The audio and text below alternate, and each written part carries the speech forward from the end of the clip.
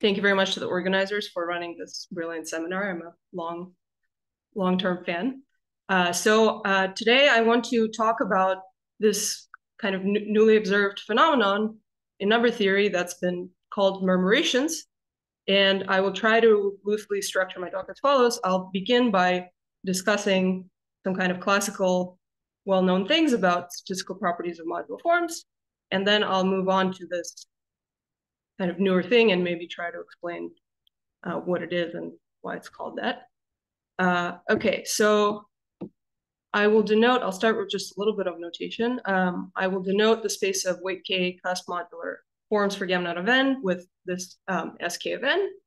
And I'll let Hkn be the simultaneous eigenbases of all the Heck operators.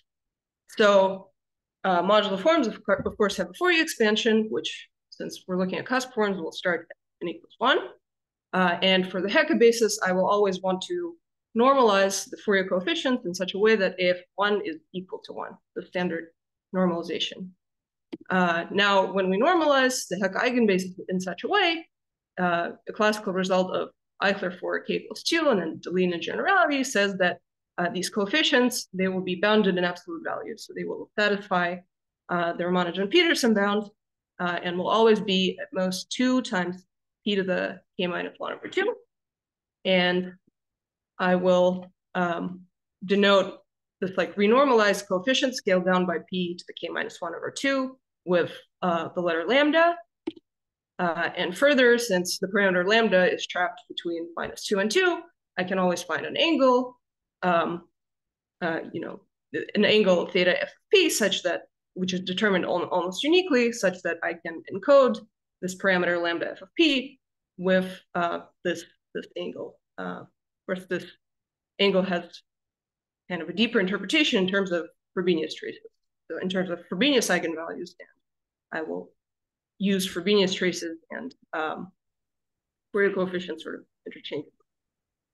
Okay, so the general theme of this talk is how do these trapped parameters distribute when we start to vary some of the other parameters involved in the setup. So how do, or kind of more generally, if we consider some kind of family of holomorphic forms ordered in some way, what can we say about the distribution of Fourier coefficients? Okay, so there are two modes in which I want to think about such a thing. The first mode is when I fix the form and I vary the prime, and this is like a so-called horizontal distribution, I think is referred to in the literature as horizontal, usually. And this story, of course, starts with the conjectures of Sato and Tate from the 60s, who independently, Sato computationally and Tate, based on his study of algebraic cycles, conjectured that this parameter AP for elliptic curves follows a semicircle distribution. So since elliptic curves have interpretation, since point counts of elliptic curves have interpretation in terms of Fourier coefficients of modular forms, by studying point counts of elliptic curves, we can also formulate conjectures about coefficients of modular forms.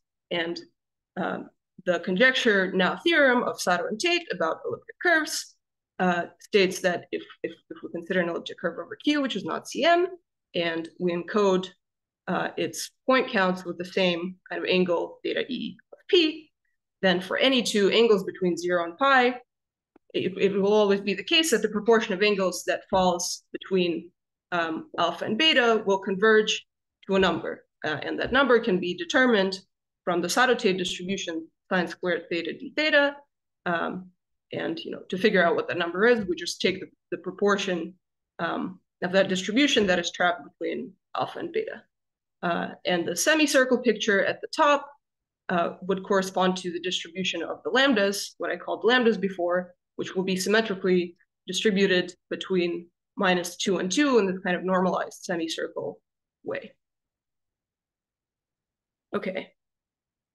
Yes, and that generalizes to not just elliptic curves, but for an arithmetic L function for form pi, we expect there to exist a group G sub pi such that the angles will always distribute according to the Haar measure in such a group. So here, the relevant group would be SU2, and the statement is that point counts of elliptic curves over finite fields distribute in the same way as a trace of a random matrix in SU2. Okay. Now kind of the orthogonal direction that we can look at is if we fix the prime and vary the form. And to formalize this, we want to think of like packets of forms. So we want to have a parameter n, which will usually be something like the conductor or a height ordering. And we want to consider packets of primes, which I'll denote with f sub n, which are just forms, packets of forms, which are forms which have conductor that is, up to little o of 1 multiplicatively of size capital N. And in this setup, there's kind of an orthogonal question that we can ask, and there's a famous result there, and Conry, Duke, and Farmer independently, which says that kind of the same thing happens. If instead we go upwards and we fix the prime P. So for example, if we take the packet to be our favorite basis of Hecke eigenforms, and we ask the same question, where proportion of theta is followed between alpha and beta, then there will once again be, in the limit, as either the weight or the level goes to infinity, there's again a distribution that we can write down, a measure called the P-th Poncharel measure, such that we can always figure out what proportion of the angles asymptotically will fall between any alpha and beta based on this measure. And this measure is not exactly the Sato-Tate measure, but maybe you can convince yourself that it converges to the Sato-Tate measure as p goes to infinity, as it probably morally should from some, changing order of summation or changing order of limits type heuristic. Okay, and similarly for Maass forms, one can ask the same question, and the answer once again has the same shape. So if we look at Maass forms for SL2, and we ask what proportion of P-th eigenvalues of P-th Hecke operators fall between alpha and beta, then once again we can write down a measure, and in the limit, as the eigenvalue grows, we get convergence. Okay, now a kind of lower order question that we can ask is a question of linear correlation statistics or moments. So we have these 2 or 3 now distributions. When things move in various directions, we know that angles have to distribute according to those distributions, but there are other questions that can be asked about the behavior of the angles. And one such question, which is kind of finer not in the sense that it's harder, but in the sense that it's lower order, is the question of moment. And here again, we can go in different directions. So horizontally, this would amount to fixing form pi, and now looking at a packet of primes, so looking at some set of primes that multiplicatively of size x. So the first moment of the distribution of a pi's for this form would just be the average as x goes to infinity of a sub pi of p for p in this packet that we denoted with px. And so for a question like this, what we will see is, okay, we've already seen that kind of on average, all the distributions we've seen were symmetric about the origin. So maybe heuristically, one would expect that for many families, like the ones discussed earlier, one should expect convergence to 0. In some cases, provably so. But it turns out that the precise manner in which this average goes to 0 can also encode very interesting arithmetic information. So for example, for certain classes of functions, arithmetic L functions, it turns out that an average of this form will decay like square root of x, but if one now bumps it up by square root of x to make it a size 1 again, then this will be an almost periodic function. And in fact, this is just a reformulation of what is known as Cheboshev's bias about the number of primes which are 3 versus 1 mod 4, if the function is chosen carefully. Okay, now in the vertical direction, same question can be asked: what is the average of a sub pi of p's when pi now varies in a family of fixed conductor size, roughly? And here, what the type of result that one will see is, for example, for geometric families of curves, there will also often be convergence to a number, but that number is now not necessarily always zero. So for nth moments of the distributions of point counts of elliptic curves over finite fields, the moments have been computed by Birch, and it is a theorem that as the index of the moment becomes larger, we always have to have convergence to the moments of the Sato-Tate distribution. But in the same paper, Birch also noticed, and that's kind of an easy exercise, that the distribution of A sub p's is always going to be symmetric about zero. So not only does it have to approach the nth moment of Sato-Tate as n becomes large, but it's always going to be symmetric about zero, like the Sato-Tate distribution. So in particular, it means that if we want to consider a family of elliptic curves ordered by naive height, then a correlation like the one above will always have to converge to zero as x goes to infinity. Okay. But yeah, like I mentioned, for other geometric families, point counts over finite fields do not necessarily always have to be zero, but they can be computed from monodromy computations. And at infinity, when Q goes to infinity, it still does have to go to zero. That's Deligne-Katz distribution. Okay, the main subject of this talk will be kind of in the diagonal direction. And now I'm going to switch gears a little bit and try to explain what this Murmuration business is all about. So the story of the subject starts with a paper that was written by Healy, Oliver, and Pozdnyakov, who were trying to do the following. They would look at different number theoretic objects and take a limited amount of data about these number theoretic objects, and based on that limited amount of data, would try to find ways to statistically predict invariance of these objects.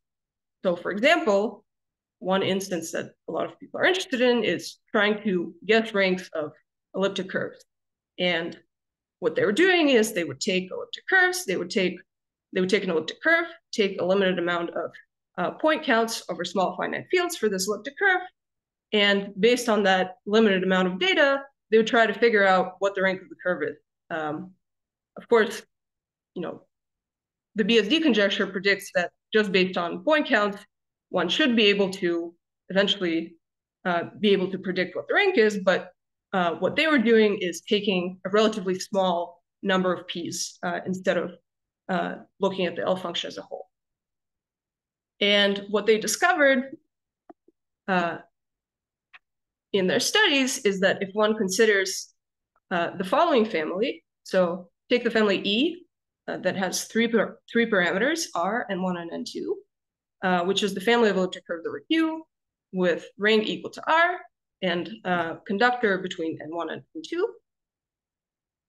So what they noticed is that if one considers a correlation with the prime P of this family in the same sense in which I've been discussing up until now, then the resulting object is an interesting function of P over N, or interesting function of P rather.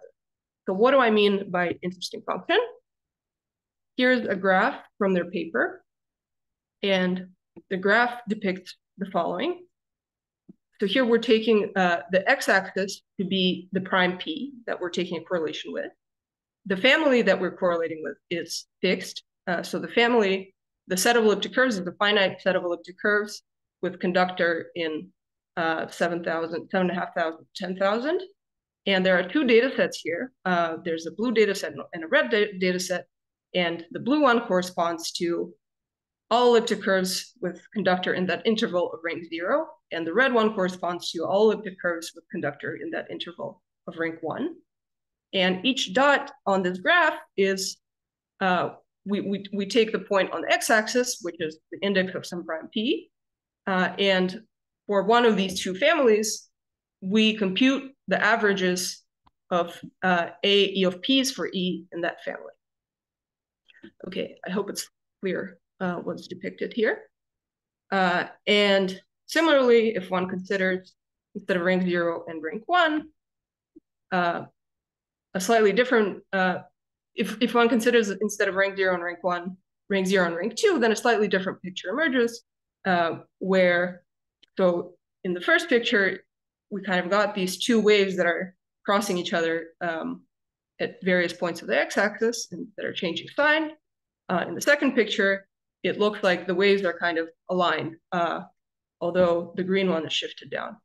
And here I just want to point out that, maybe heuristically one would expect that curves of lower rank would also have, loosely speaking, lower point count for a finite field. So the thing that we're seeing in the beginning, where rank 0 curves seem to have slightly larger APs, is something that maybe one could heuristically expect. But what's interesting here is that they actually, it seems at least like they keep switching orders and they keep flipping from positive to negative. Okay, and so here's the canonical picture of birds, which apparently looks like this. I don't know if you believe me or not, but that is the source of the name that the four authors named this phenomenon murmurations. So what happened then is that this paper was noticed by Drew Sutherland, who, by the way, has given an excellent talk in the seminar earlier this year or in the fall, and I highly recommend to rewatch that talk or watch that talk if you haven't seen it, which expands much more broadly on some computations that go into this.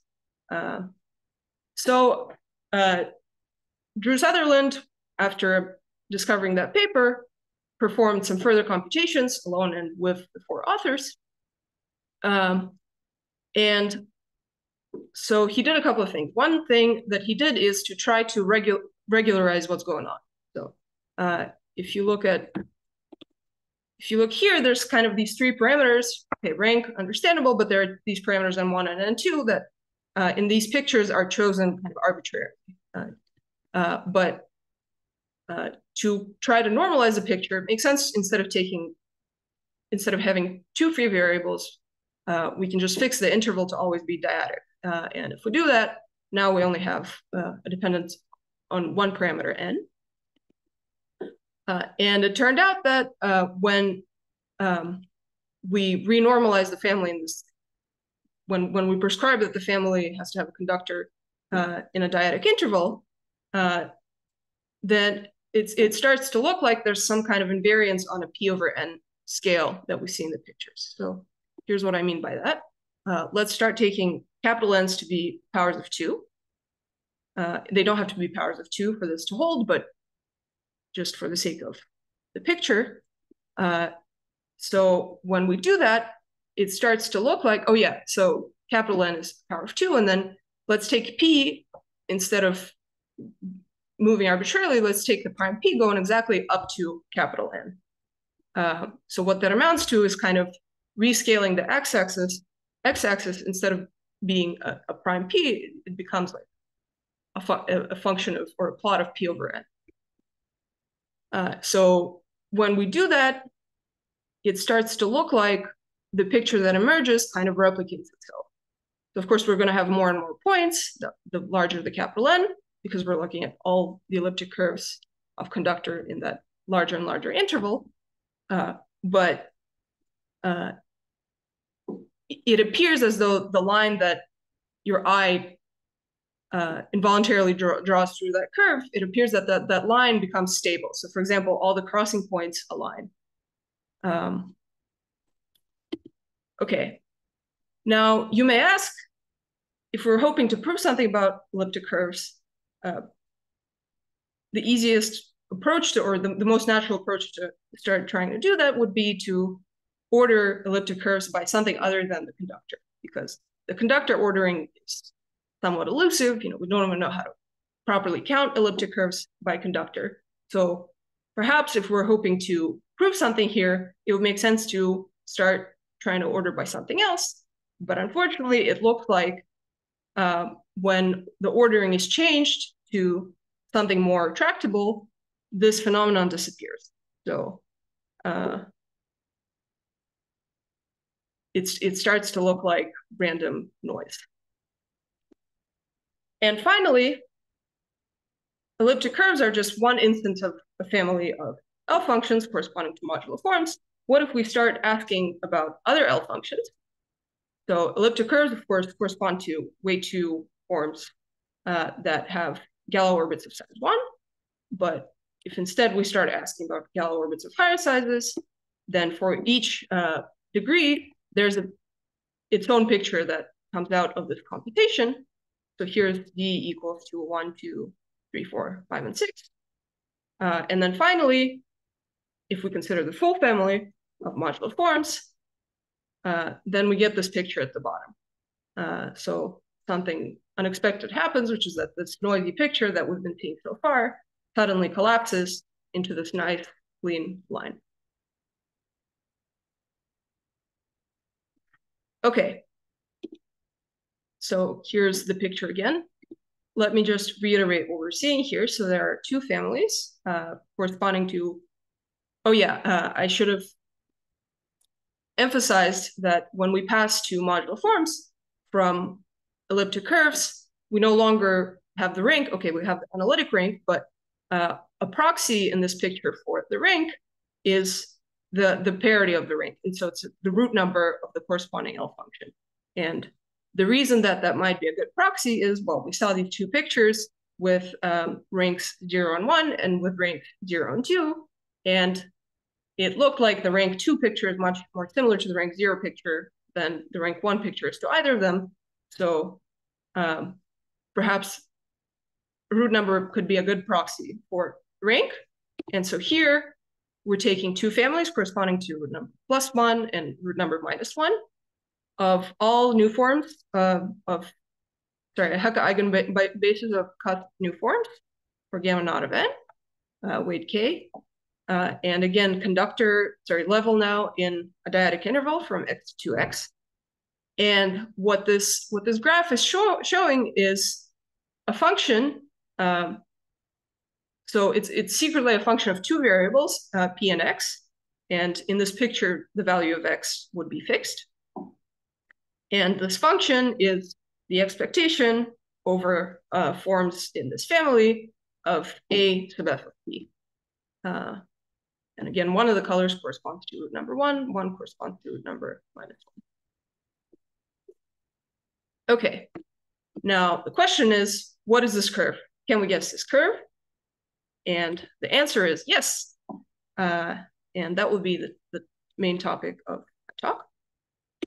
So theorem.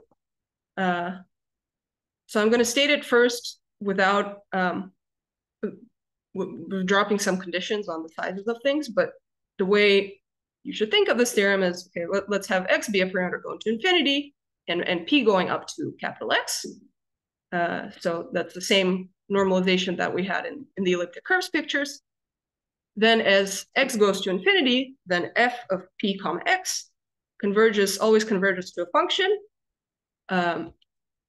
So this function will be, there's two functions, and one is the reflection of the other. So f p comma x will converge to epsilon times now a fixed function, so to plus minus epsilon, plus minus m, where m is given as follows.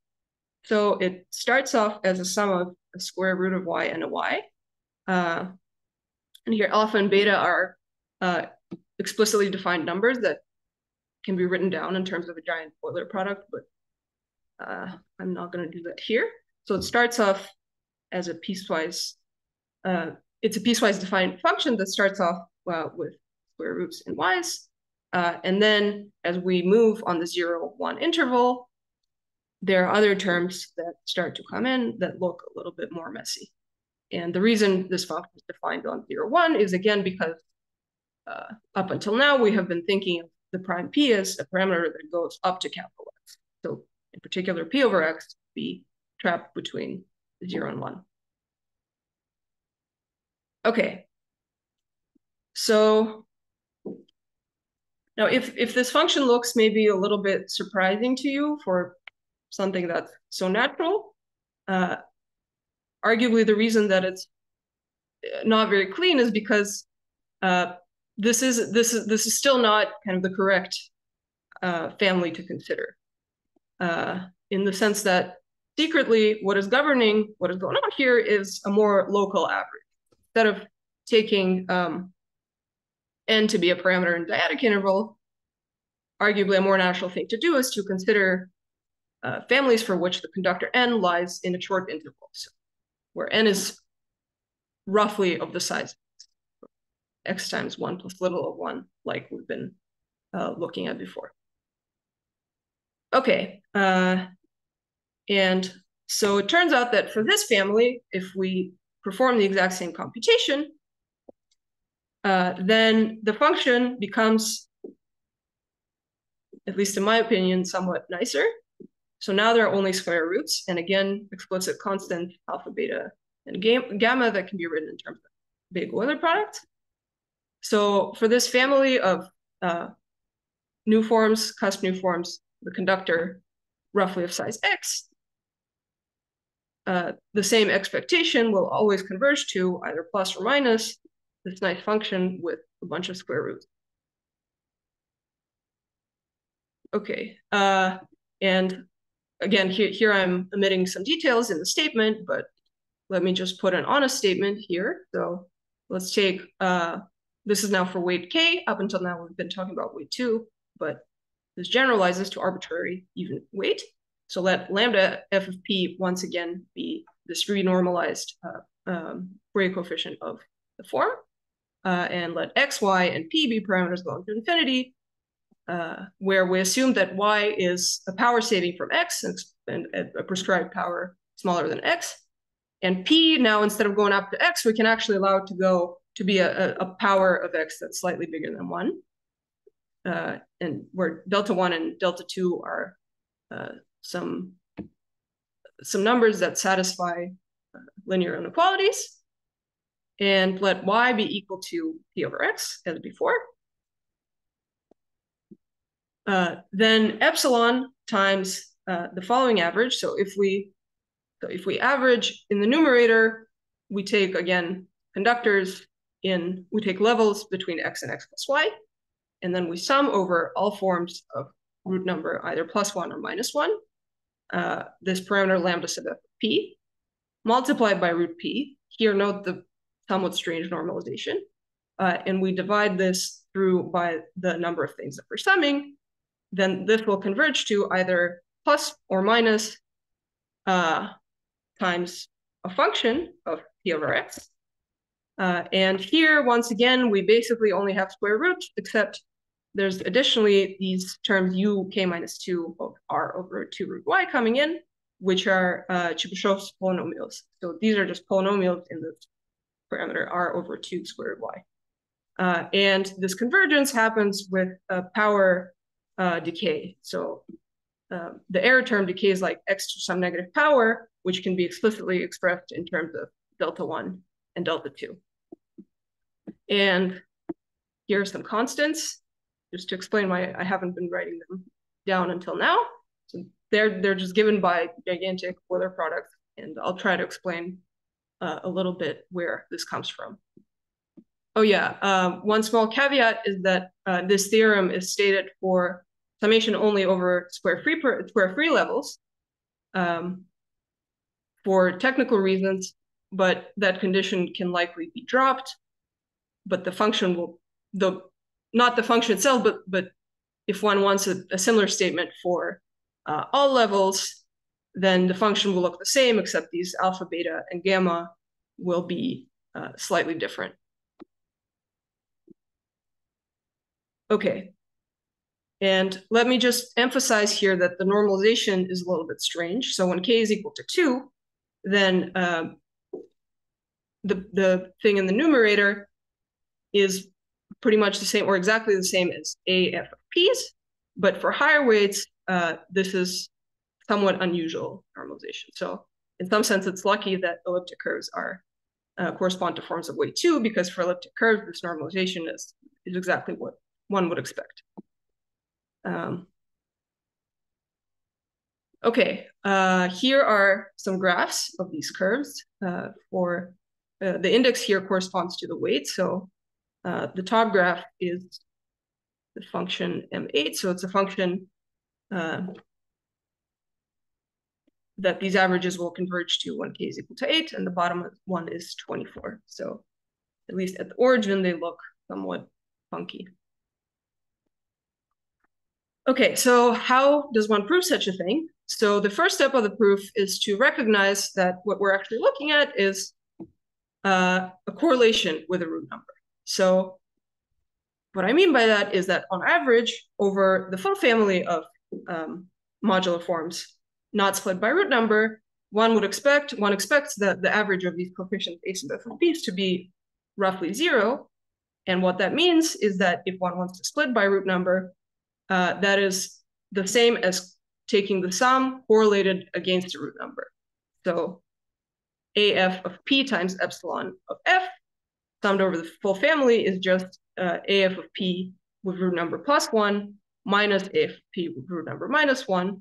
And since their sum should be roughly 0, then we can reformulate the splitting into one correlation function. And this expectation correlated against the root number should be the same as the expectation for +1 forms and the negative of the expectation for the -1 forms.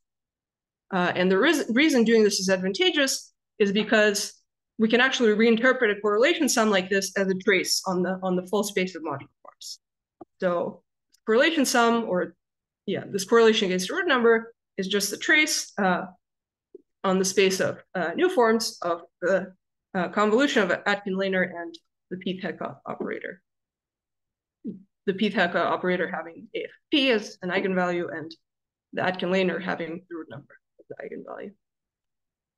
Okay, and once we know that it's a trace, the next natural step is to use the trace formula. The Eichler, in particular, the Eichler-Selberg trace formula, since we want to look at Hecke operators on holomorphic forms. So in this particular case, this trace formula has been unraveled first by Yamauchi, but then there was a minor miscalculation in that paper, which was corrected in the paper of Skrupa and Zagia. And so this trace can be re-expressed as a sum of a bunch of Hurwitz class numbers. And here you can already see that a lot of the features of the formula that have appeared in the statement are already here. So we already have the polynomial here, and we already have the sum over R's between 1 and 2 root P over N. And what are these Hurwitz class numbers? They're pretty much the usual class numbers, except we don't restrain things to be primitive. So instead of counting only primitive binary quadratic forms, subject equivalents, we count all of them and weigh by the number of automobiles in the appropriate. Okay. And by the way, a particular case of this has already been noticed by Kimball Martin. So this is kind of the P=1 case of this bias, who has observed that there's always a square root n excess of positive root number forms as opposed to negative root number forms. And if you stare at this formula for long enough, there will be no R's because P over N will go to 0. You can convince yourself that this should be true. Just because there should be roughly because the Hurwitz class number should be roughly size root n. Okay, and then the last step is, since we're summing over n, we might not be able to get a grasp of individual class numbers, but maybe if we start to average over n, there's some hope that there will be convergence, and indeed there is. So by the class number formula, by the Gauss class number formula, since here we're restricting ourselves to negative discriminants, we can always express class numbers as square root of d times special value of an L function. And because we're averaging n over a short interval, we can basically declare the square root of d part to be fixed. And so what this reduces to is averaging special values of L functions, where we plug in where we have these characters evaluated at linear and quadratic forms over short intervals. And, one expands this into a Dirichlet series, and each term of the Dirichlet series makes some complicated contribution to the final answer. And that's where these giant Euler products come from. Now, because these are also Hurwitz class numbers and not Gauss class numbers, one also has to do some sieving to keep track of square divisors. So Hurwitz class numbers can be reduced to Gauss class numbers by analyzing their square divisors. And this process is rather combinatorially complicated. So the most important step is to just keep comparing it to the actual function that we have from the data. And some number of times they won't match, but then eventually the cycle has to break. So once the function's met, we give this talk. And QG. Okay, so properties of this function. So it turns out that there's maybe an even nicer way to rewrite this function just with Poisson summation, which is in terms of Bessel function. And here again, we have these multiplicatively defined coefficients Q of D, but now there's only a root y and a sum of a bunch of an infinite sum of Bessel functions. And the only dependence on K now is the index of this Bessel function.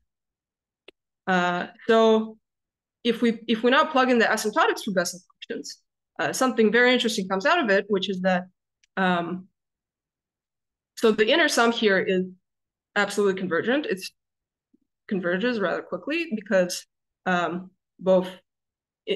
this decays like x to the minus 3/2 in both D and S. So if you look at it, you see that this is a function that grows like y to the 1/4, and it's a sum of periodic functions with growing periods. So actually, what this implies immediately is that this will be an asymptotically periodic function. So if one allows larger and larger periods, it will get closer and closer to being periodic. And furthermore, so it's a function that grows like y to the 1/4 with a constant error term, and the only dependence now on k is in this sign of -1 to the k over 2. Now, if you remember the functions that I was showing you earlier, that might sound a little bit surprising because they look completely different.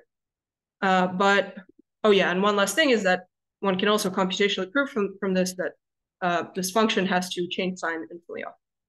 Okay, yeah, so if you remember the functions M8 and M24 that I was showing you earlier, this might sound a little bit surprising because they looked completely nothing alike.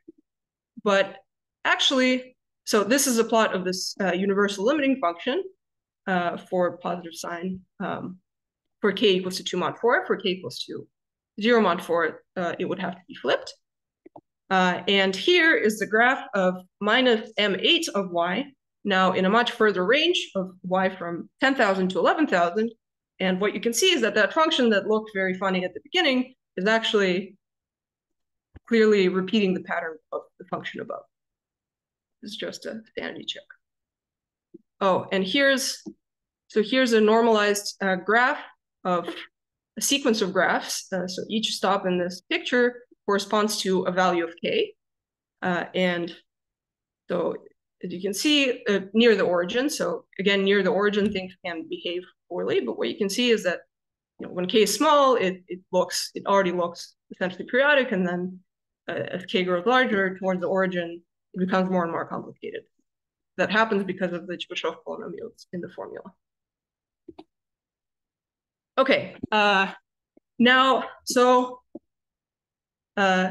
historically, so to speak, we started with dyadic averaging, and then we arrived to this local formula, and then the dyadic formula can be computed from the local formula by integrating. But it turns out that if we want to consider dyadic averages and things like that, or other kind of smoothed averages instead of local ones, then the behavior of this function, the smooth function, is completely different. So for the local function, we saw that it was an infinitely oscillating thing that changes sign infinitely often. But it turns out that if instead we consider dyadic averages or analogous smoothed averages for other smoothing functions, then the function will always have to converge to 1/2. So that very first graph that looked like the line that we were seeing, it was going up and down, but actually it turns out that asymptotically, it always has to converge to 1/2. And so this statement might look a little strange, but if we plug in the function, the characteristic function of the interval 1, 2 into this formula, then this will correspond exactly to taking a dyadic average instead of taking the local average. And this convergence to 1/2, I can prove for smooth compactly supported weight functions, but I can also prove for k at least 6 under RH, which might seem like an overkill, but perhaps it suggests that it should be also generally true. So there's kind of two completely different behaviors that happen for local functions and for smooth functions, where the local one keeps oscillating and the smooth one has to converge 1/2. Oh yeah, and so kind of a natural question that one asks when they see the dyadic average is, okay, does this function change sign? Where does it change sign? How often does it change sign? And what this shows is that, first of all, it changes sign only finely many times. But second of all, if instead of taking dyadic intervals, we take interval 1 to C for any other value of C, once we start varying C, for C very close to 1, the function will look more similar to the local one, and for C going up to infinity, it will just become pretty much 1/2. So as we vary the value of C, we can prescribe the number of zeros to be anything we want. So perhaps for that dyadic average, the number of zeros, the number of times it crosses, the x-axis is not a deep invariant. It can be controlled. Okay, so now we've discussed and proved this for one family of forms, for the family of holomorphic modular forms of fixed weight. Then the next step is to ask, okay, is this unique by any means to, okay, we already know that it's probably not unique to modular forms because we've seen the picture emerge for elliptic curves, but what can be said in more generality? And there's already more results about other families. So the first result of this kind is a paper by Andy Booker, Bover, Minley, and David Lara-Duda, who showed that under GRH, if one instead fixes the level to be 1 and takes the weight to go to infinity, then there's also now not quite a function, but there's also an average. There's also an asymptotic statement about where the averages have to converge that can be written down. But here, in the previous picture, or up until now, we've been looking at individual P's, so we've been fixing the P. In this case, it turns out that there's some additional averaging on P that needs to happen. And so here's the exact statement. So assume GRH for L functions, Dirichlet characters, and Maass form. That is, yeah, okay, sorry. There's a wrong order of slides. Okay, so a similar result can actually be proven for Maass forms of weight 0, and I'll show you. So both of these statements look essentially the same. The answer is the same in these two cases, and I'll show you the exact statement in a second. But so for the family of fixed level forms, and for the family of Maass forms, ordered by eigenvalue, there's also a murmuration that takes place. So here's the exact statement of the result for Maass forms. Assume GRH for L functions of Dirichlet characters and Maass forms, and take an interval. The interval has to be fixed. So fix an interval E in R plus of positive measure. Now again, there are these two parameters R and H that have to have a controlled growth rate. And the conductor is a parameter that you should roughly be thinking of as R squared, so square of the eigenvalue. Then if we average eigenvalues correlated against a root number, of forms with Rj close to R, so Rj roughly of size R. And additionally, we average on a prime. So instead of P over N, once again, instead of P over N being a fixed point, we want P over N now to be in an interval, so we allow some variation. Then this average will converge to, now not a function, but a measure. So there's a measure written down below, which when you evaluate on this interval, gives you the answer. And kind of from the nature of this answer, you can see that we couldn't possibly get away without the averaging because this measure is supported on the rational. So there's no statement that we could possibly write for an individual P. Okay, and I won't go too deeply into the proof, but the basic overview of the proof is the same. Reinterpret the thing as the trace, reinterpret the correlation sum as the trace, and use now the Selberg trace formula. So the Selberg trace formula requires taking an analytic test function, and the test function that we take is constructed from this clever function of Ingham, which is compactly supported and decays almost exponentially. And we use this function to approximate the characteristic function of an interval. And then the trace formula has many, many terms, but the first term is once again, a special value of a certain character times the Fourier transform of f.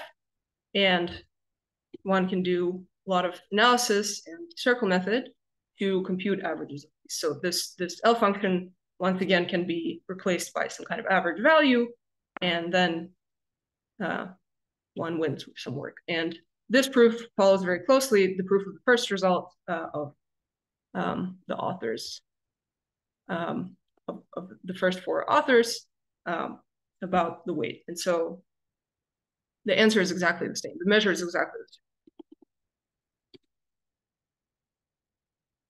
Okay, now there's also a picture for GL1. So one can formulate statements for L functions with Dirichlet characters or Hecke characters for imaginary quadratic fields.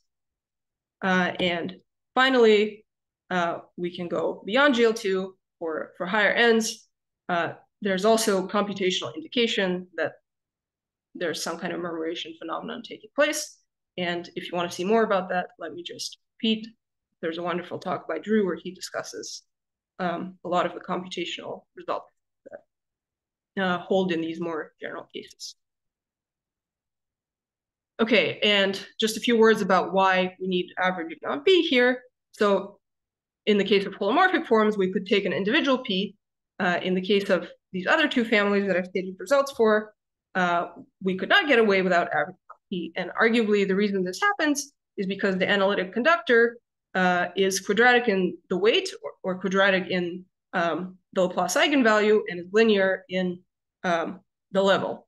So because of that, when we take, say, the weight in a short interval, capital K to capital K plus H, the total number of forms that we're summing is H times K, which is smaller than the analytic conductor. This curly N, you should think of as roughly being a size K squared. So this family is too thin, whereas in the level aspect, the first result I presented, we were taking capital N in an interval size H, and the total number of forms is N times H, which is bigger than N. So perhaps the heuristic is that we want kind of empower more forms than the size of the conductor. And if we don't have that, then we need to do additional averaging on P to add in more forms. Okay, I will just quickly say a few words about how this connects to one-level density.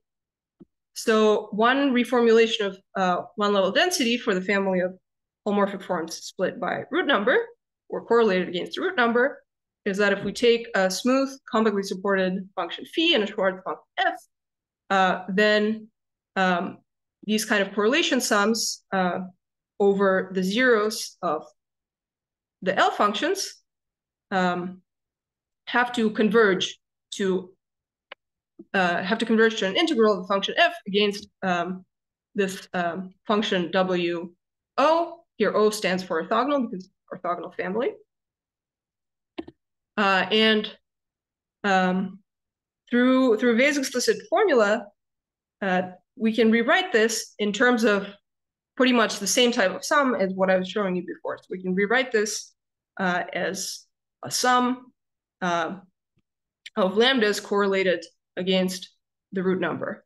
And here, by the way, you might start to see where this very strange normalization comes from. In this one low density interpretation, it just arises naturally, this lambda sub f p times root p. Okay. And if we now introduce a similar function to what we had before for the dyadic averages, m sub phi of p comma x, for p being x to some power, then this can be further rewritten using the prime number theorem as a convergence, as a weak convergence of this function m sub phi to the characteristic function of 1 to infinity, 1/2 the characteristic function of 1 to infinity. So through We's explicit formula in the prime number theorem, the one level density statement can be reinterpreted in this convergence way, where again m phi is the same as the kind of smoothed functions we were looking at before. And if you stare at this, you'll notice that it would actually suffice to show this convergence to show that m phi of x to the c comma x converges to 0 when c is less than 1, and to 1/2 when c is more than 1.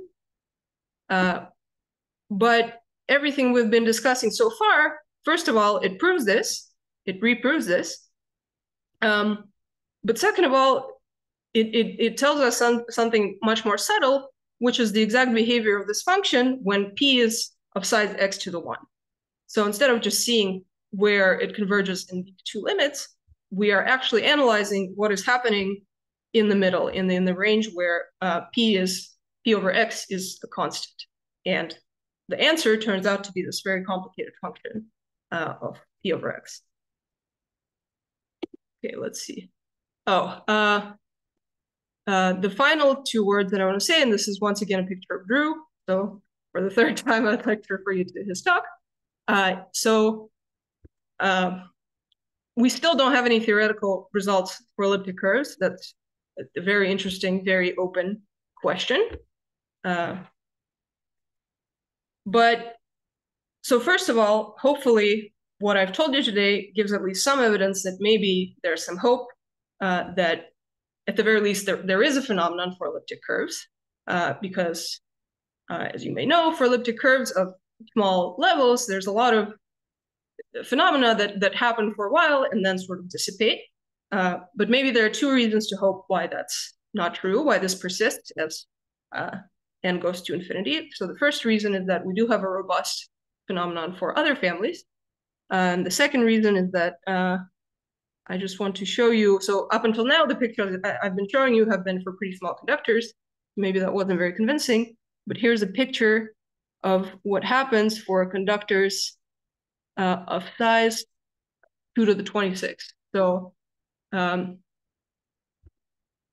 at the bottom, I have another picture which computes kind of local averages for the red curve, or for the difference of the two curves. And as you can see here, the curve is getting thicker and thicker, but when we compute the averages, it is essentially not moving. Perhaps you can barely even see that it's a GIF, but it is indeed moving, but the average remains stable. So perhaps there's hope to think that this is not just an excess rank type phenomenon based on this. Okay, thank you. That's all I have to say today.